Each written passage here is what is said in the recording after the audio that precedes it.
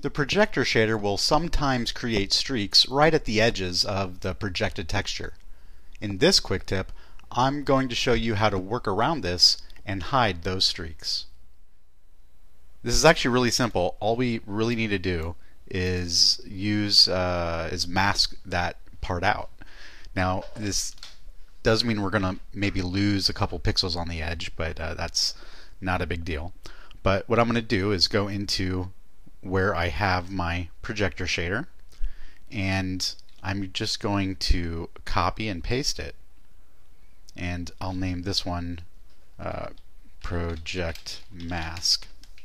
And in this projector shader named Project Mask, I'm going to change from this texture to a gradient, and I want this gradient to be the type 2D box.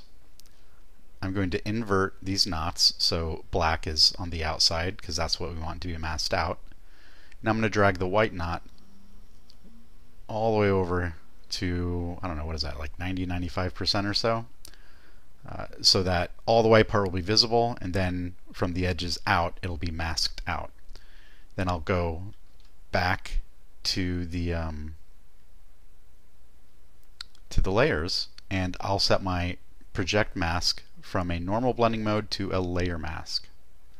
Now when I render, I get just that projected texture, and everything outside of it is masked out thanks to the gradient.